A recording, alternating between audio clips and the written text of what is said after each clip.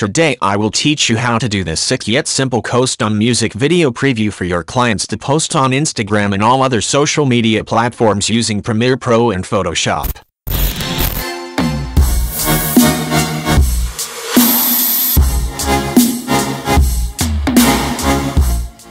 Let us open up Premiere Pro and import the music video we want to make a video preview for. Scroll through your music video and look for shots you think look good and take a screenshot.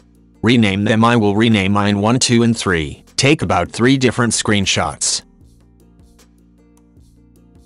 Now fire up Photoshop. Create new project. Here choose pixels. Set your width and height to 1080. So your project should be a square 1080 by 1080 and press OK. Now drag your first photo to your project. Adjust it. Lay out your photo according to the style you are going for.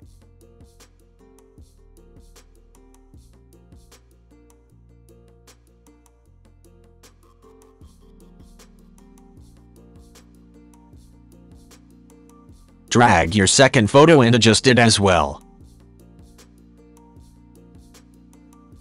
Turn down your opacity to 50% to have an idea of what is beneath. You can drag as many photos as you want here, but for the sake of this tutorial I will only work with 2 images. Turn up the opacity back to 100. Click on both your images and right-click and select Rasterize Layers. Press your image and select the eraser tool.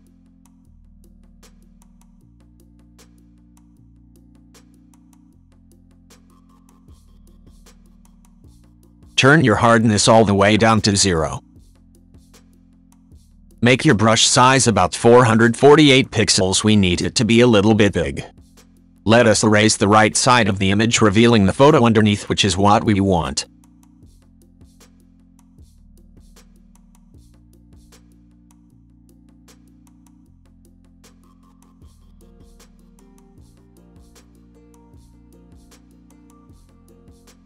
Now select both images by pressing down Ctrl. Right-click and scroll down to Merge Layers. This will combine our photos into one. Let us select our eraser tool once again. I will select this brush here. You can also import your own Photoshop brushes.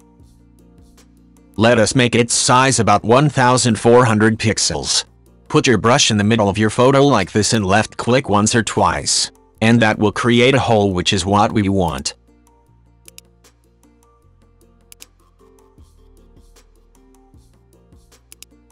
From here you can create your texts and add other elements. Now let us save this as a PNG. Very important.